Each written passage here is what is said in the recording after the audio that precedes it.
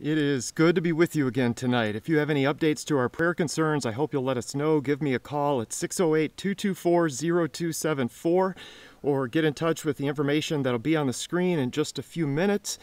Remember, we're still meeting for worship 2 times every Sunday at 9 o'clock and also at 10:30, so sign up online through the Sign Up Genius account. If you do not have an email with the church directory, that's how those are connected.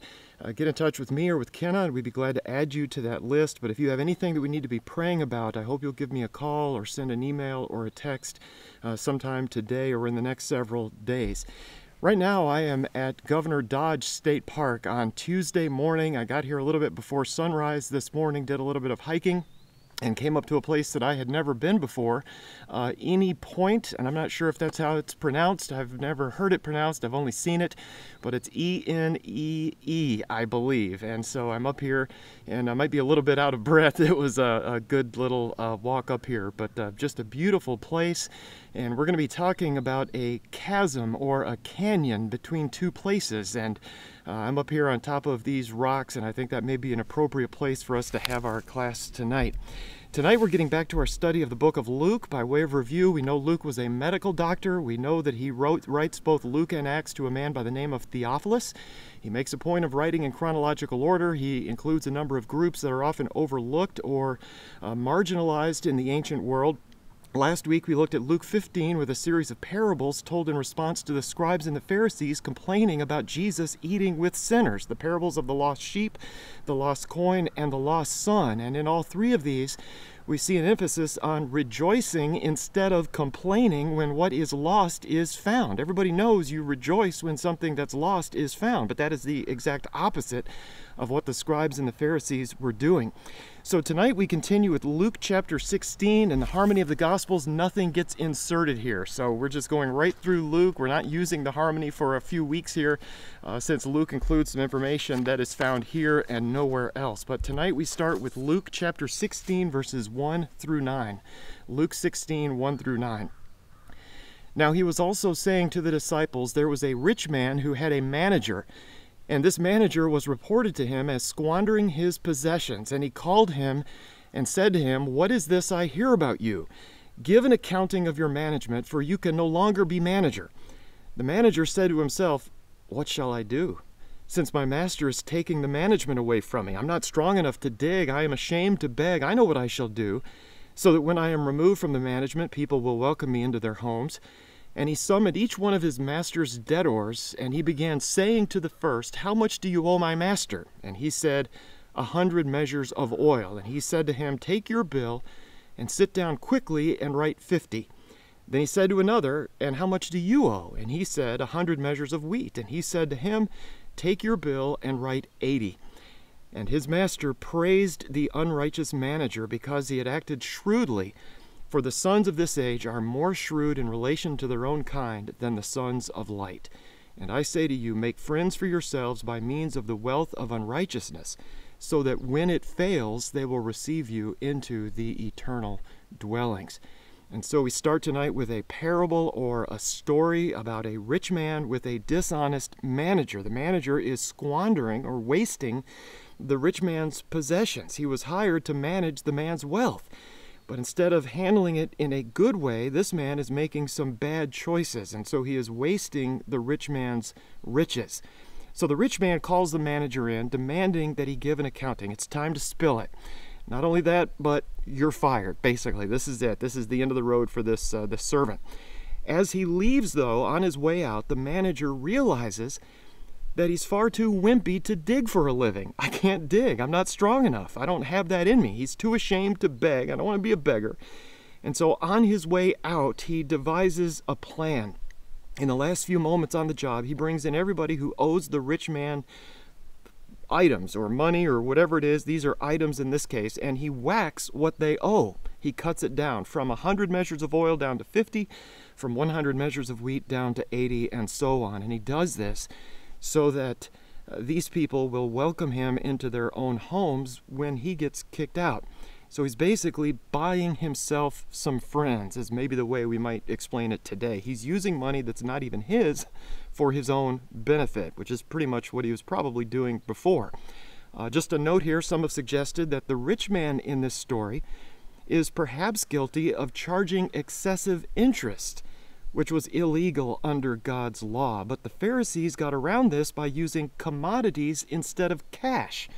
And so I'm not technically charging interest because it's not a denarius or whatever, but instead these are bushels of wheat or measures of oil and flour and that kind of thing. So there is the speculation here that there's a chance that the rich man was not being honest with his finances either. And so by doing this, by cutting down these debts as he did, the manager really cannot be prosecuted himself without the rich man or the master admitting what's really going on here. And this is an interesting possibility. He really covers himself in a good way. The manager covers himself by holding this over the master's head. You can't get me in trouble, or word will get out exactly what you've been doing. When the rich man finds out about all this, notice his reaction.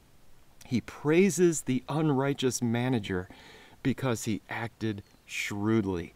In other words, as I see it, I wish I had thought about that. So here's one dishonest man getting upset with another dishonest man, but it's hard to get upset because he's so impressed with his unique way of being dishonest.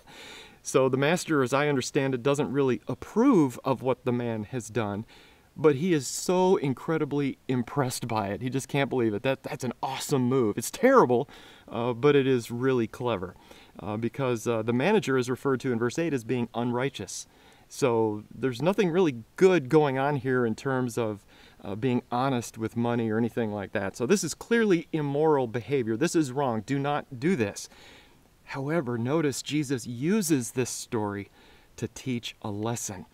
And the point that he's making is that evil people are often more shrewd, more crafty, more creative in using their wealth than we are, than the sons of light are, than God's people are.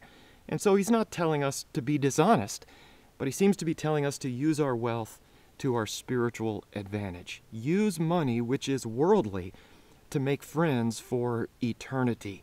He's telling us to use our physical resources to build up spiritual wealth for eternity, for the life to come. We are to lay up our treasures in heaven, as Jesus says in the Sermon on the Mount back in the book of Matthew. Well, the teaching on wealth continues over into the next paragraph. So let's keep on looking then at Luke chapter 16, verses 10 through 13. Luke 16, 10 through 13. He who is faithful in a very little thing is faithful also in much. And he who is unrighteous in a very little thing is unrighteous also in much. Therefore, if you have not been faithful in the use of unrighteous wealth, who will entrust the true riches to you? And if you have not been faithful in the use of that which is another's, who will give you that which is your own? No servant can serve two masters, for either he will hate the one and love the other, or else he will be devoted to one and despise the other. You cannot serve God and wealth. As I see it, this paragraph pretty much summarizes the importance of using our wealth appropriately for a spiritual advantage.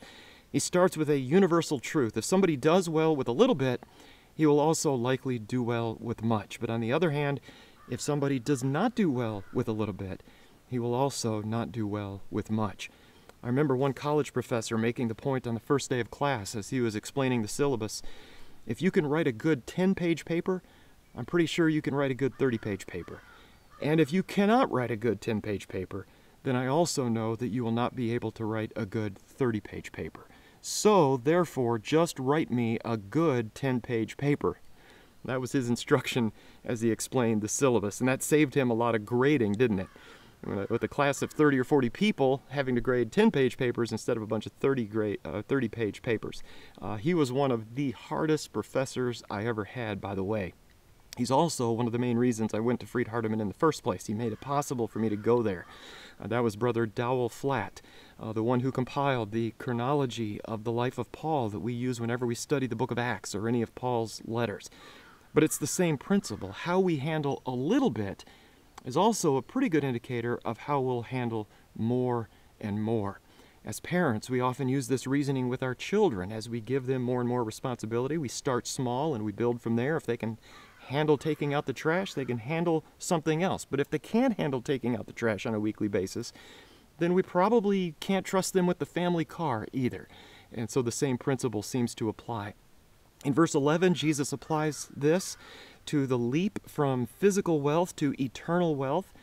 How we handle money is something of a test.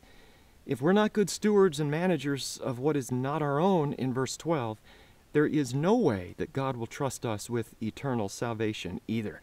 How we handle our stuff in this life, our money, our cars, our homes, this is a test. It's a way of proving what is really, truly important to us.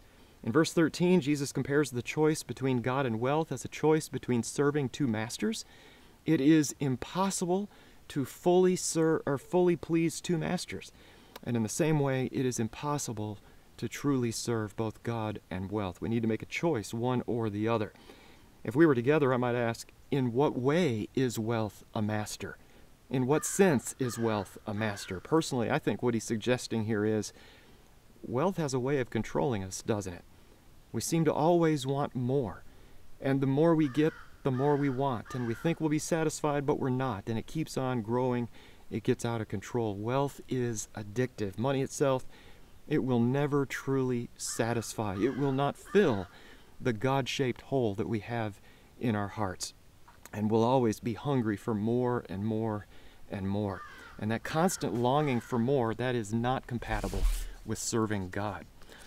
Okay, let's go on and look at Luke 16, the next paragraph. This is verses 14 through 18. Luke 16, verses 14 through 18. Now the Pharisees, who were lovers of money, were listening to all these things and were scoffing at him. And he said to them, "You are those who justify yourselves in the sight of men, but God knows your hearts. For that which is highly esteemed among men is detestable in the sight of God. The law and the prophets were proclaimed until John. Since that time, the gospel of the kingdom of God has been preached, and everyone is forcing his way into it. But it is easier for heaven and earth to pass away than for one stroke of a letter of the law to fail. Everyone who divorces his wife and marries another commits adultery, and he who marries one who is divorced from a husband commits adultery." In verse 14, we have an interesting and somewhat expected response from the Pharisees. They're not happy. We find here that the Pharisees are lovers of money. I would have us remember that Paul, once a Pharisee himself, is the one who would go on to write a number of years later that the love of money is a root of all sorts of evil. 1 Timothy chapter 6, verse 10.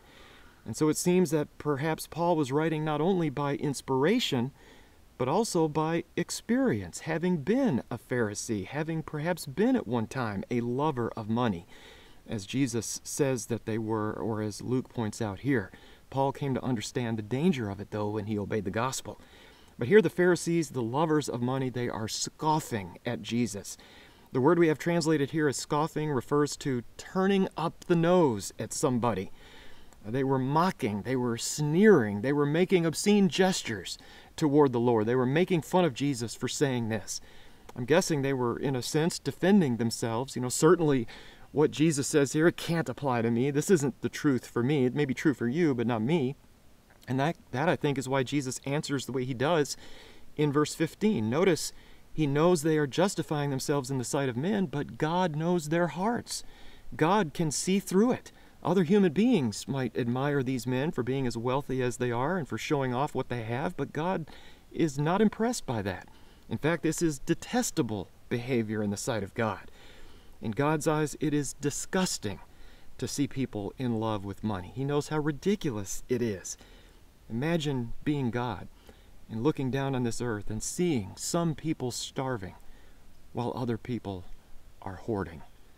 Imagine what impact that has on God's heart. I'm guessing it would be infuriating to him. And this is what God sees in the Pharisees. The next few verses are not very obviously tied together, and yet I think they are. But in verse 16, Jesus makes an interesting statement that the law and the prophets were proclaimed until John. It seems then that once John shows up, a new system is starting to be preached. As I understand it, the law of Moses was in effect until the crucifixion. And yet, starting with John a number of years before that, God starts to introduce a new law in a new way. A new covenant is starting to be proclaimed. It wasn't written down until a few decades after the crucifixion, but John the Baptist and his ministry, that's what starts the transition. John is preaching the gospel, the good news, and as we know, John's message was a message of repentance. Repent, for the kingdom of heaven is at hand. And since he started preaching, people have been trying to force their way into the kingdom. Being baptized was the popular thing to do back in those days. They were practically tripping over each other to see who could be baptized first. In Mark 1 verse 5, for example, Mark says, "And all the country of Judea was going out to him, and all the people of Jerusalem, and they were being baptized by him in the Jordan River, confessing their sins." And so being baptized was the thing to do. They were forcing their way into the kingdom, if that's what that figure of speech means. To me, verse 17 is almost completely random, at least on first reading. To me, it doesn't seem to fit right away with either verse before it or the verse after it. There's a pretty good chance, of course, that this is part of a much larger context that we don't have, that Jesus said a whole lot more on this occasion, that Luke only hits the highlights for us, so that's a possibility. But whatever the original, more expanded context might have been, this is what we have. Luke, as an inspired writer, makes sure that we have this. And he emphasizes that it is easier for heaven and earth to pass away than for one stroke of a letter of the law to fail. And we've seen this reminder a number of times in Scripture that God's word is permanent. His word never changes. And with that, maybe this is the connection to verse 16. The law and the prophets were proclaimed until John. Just because they're no longer proclaimed doesn't mean that they're gone, doesn't mean that they're useless. Far from it. The law and the prophets have a way of leading us to Jesus and explaining who Jesus is. The law, though, is no longer binding on us today, but it still has value to us. That's why we study it so often. That's why we're in Proverbs in our Sunday morning studies. We close this paragraph with a reminder about God's law for marriage. And I'm thinking this is almost an example of one of those laws that the Pharisees were completely ignoring. That's a possibility in context. And so he throws this in. Speaking of laws being annulled, how about this one? This is one you people ignore. If anyone divorces his wife and marries another, he commits adultery. And commits is not a one-time act. This isn't just the wedding that's sinful.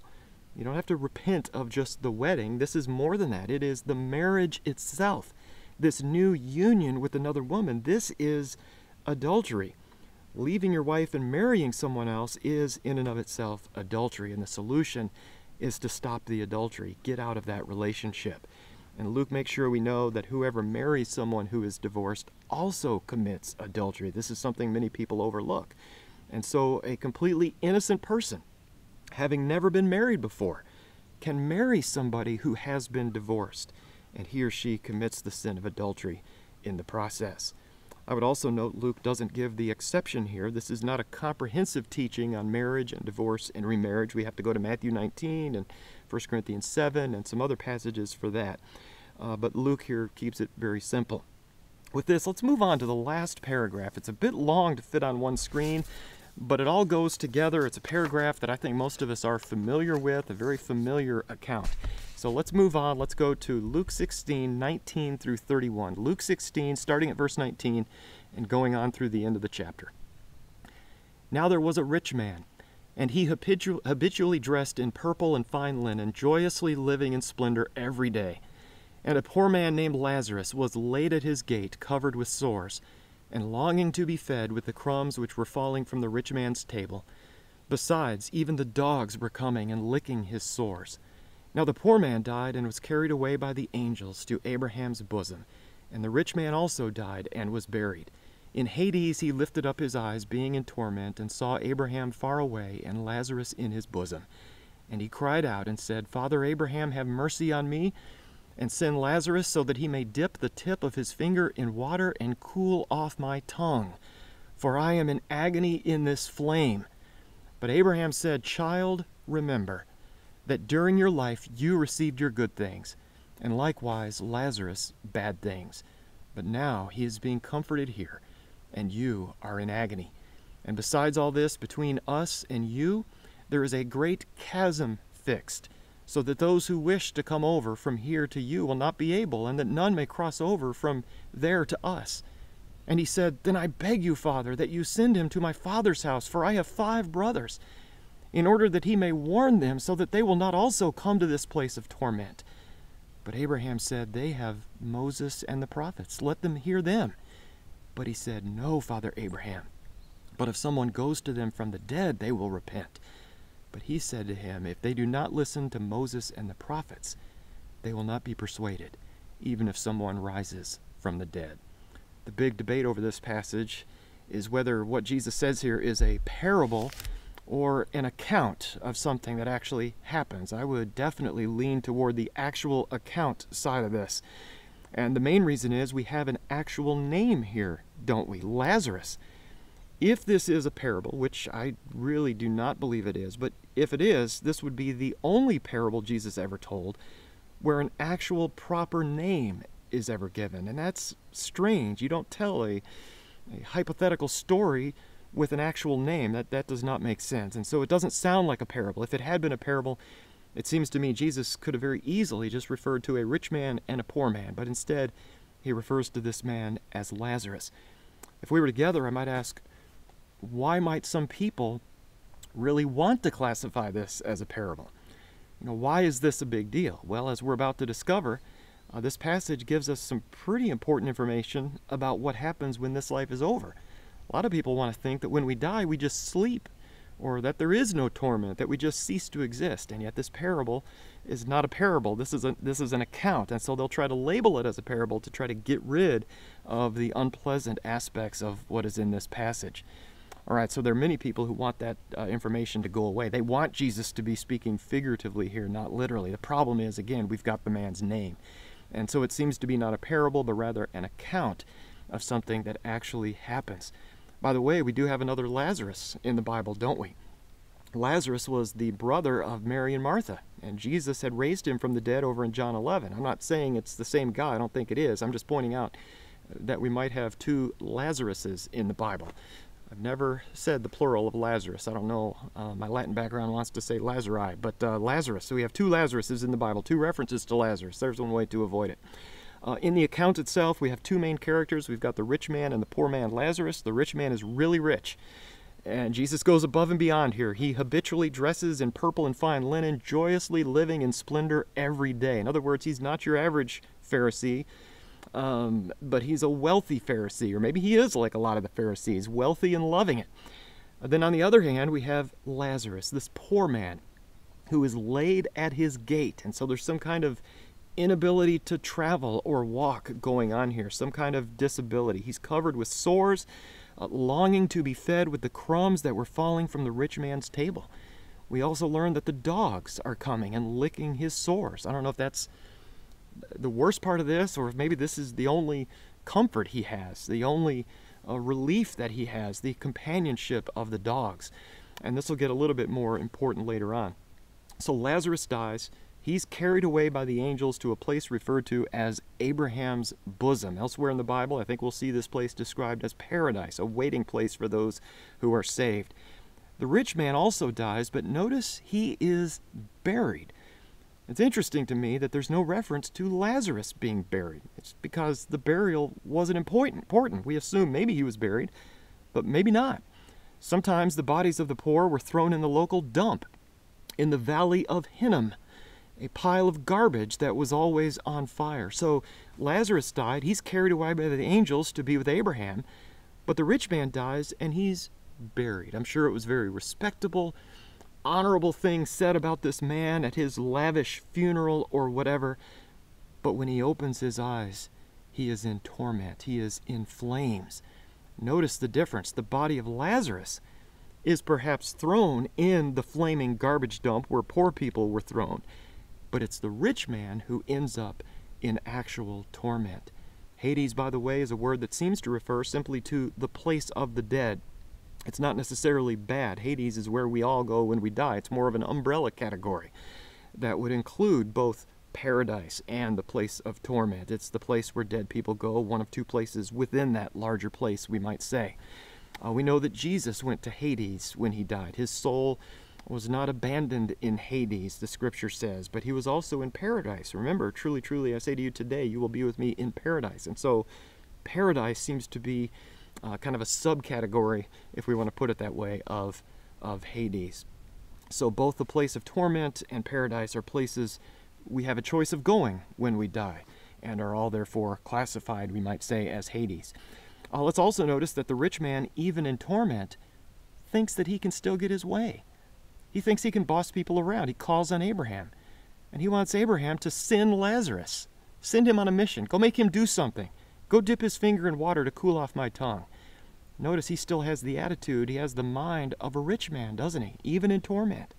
And notice also that there is some recognition in the life after this one. The rich man can see Lazarus. He knows that Lazarus is Lazarus. And so in the life after this one, we're not nameless blobs. Some people will ask that from time to time. Do we know each other in the life to come? And I believe this teaches, yes, that we will. We know who we are, and we also know who other people are. We recognize each other. However, Abraham replies to the rich man's request by telling him to remember. And so we also learn here that we will have memories of this life in the life to come. And Abraham reminds the rich man that he's pretty much already had all of his fun, and now things have been reversed. Lazarus is being comforted, not by dogs as previously, but by angels apparently. He's in comfort, and the rich man is now in torment with no servants of his own. Not only that, but there is a huge canyon between the two. Nobody can cross over. The way I see it, the time to cross over is now. For those of us participating in this class tonight, before this life comes to an end, is when we can cross the gap between the saved and the lost. Because once this life is over, there is a great canyon that opens up between the saved and the lost, and it is uncrossable. Years ago, we went to the Grand Canyon as a family, and we started at the North Rim. We took the Bright Angel Trail on a narrow ledge or projection out into the canyon, absolutely terrifying for some people in our family. And we looked around for a little bit into this huge hole in the ground. If you've been there, you understand something of what I'm explaining here. And so we started there at the North Rim, and we looked at it, and we got back in the car, and we drove. And we drove, and we drove, and we drove, and we drove some more. And after a number of hours, most of that day, we finally made it to the south rim of the Grand Canyon. And we could look across, and we could see where we had been. But it was uncrossable as far as we were concerned at that point. And so as we stood there together as a family on the south rim of the Grand Canyon, we read this passage together. And we decided as a family that we will do everything in our power to not be separated like that when this life is over. In the next life, we do not want to have this huge canyon between us, because once this life is over, that's it. There is no crossing over from one side to the other. In verse 27, the rich man now begs Abraham to send Lazarus to warn his brothers. So here it is again. Tell him to do this. Get me water. Go send him on this mission so that they don't come to this place of torment. I know sometimes people worry about loved ones who've died without obeying the gospel. First of all, as with all of those cases, God is the judge. We're not. But what we learn from this passage is even the rich man in torment wanted to do everything possible to warn his family. Do not come here. Even though it would mean separation across that chasm, the rich man wanted Abraham to send Lazarus to warn them. Notice that he's still thinking of Lazarus as somebody he can send on an errand. But even though it would mean being alone and separated from his family, he did not want them to come there. However, Abraham reminds the rich man that his brothers have Moses and the prophets. Let them hear them. Doesn't that tie in to that passage earlier that we read about not one thing being annulled or wiped away from the law? To which the rich man objects by arguing that they'll only listen if somebody comes back from the dead. Only then will they repent. But Abraham once again says that if they don't listen to Moses and the prophets, that not even somebody coming back from the dead will persuade them. And this is amazing, isn't it? Because Jesus knows what is about to happen in just a few months. He will be coming back from the dead. And there will be many of this rich man's brothers who will not accept the gospel even when a man comes back from the dead. Also note, an actual guy named Lazarus actually did come back from the dead. And these people still didn't believe in Jesus. That brings us to the end of this chapter. I know there is so much more that we can say, but we were just kind of doing, I guess, the overview here, but we've made it through Luke chapter 16. Thank you so much for being with us tonight, either online or on the phone. Be sure to send me any prayer requests, anything that we need to be praying about, any updates, so I can get those in the bulletin. I've talked to a few people this week who've made the comment that they're feeling disconnected. They don't get the updates. And so if you have anything new or different, or anybody's getting better who's in the prayer list, or getting worse, or anything like that, please share that with me so that we can turn around and get that back out there to the rest of the congregation. Next week, let's come prepared for the next study by looking together at Luke chapter 17. Let's close tonight by going to God in prayer. Our Father in heaven, we praise you tonight for being the one and only awesome God, a loving Father who has given us the amazing blessing of knowing you through your word. This is an awesome, just tremendous responsibility, and we ask tonight that we would be faithful stewards of what has been entrusted to us, that we would use our wealth in this life in a way that would introduce others to you. Thank you for blessing us with abundant resources. We pray that as your people, we would manage these blessings in a way that honors you. We ask for your help as we do good and share, because we know that with these sacrifices you are pleased. Thank you for opening the door just a little bit into the life that's coming after this one. Thank you for both the warning and the promise here in the book of Luke. Thank you for your word, not only for the law and for the prophets, but we thank you especially for the good news as it is revealed to us by Luke, the beloved physician. Bless us as we teach and as we love on our families. We pray that we would live in such a way that we will be together with you for eternity in the life to come. We come to you with these requests, both thanking and praising you, in the name of Jesus, your Son, our Lord and our Savior. Amen.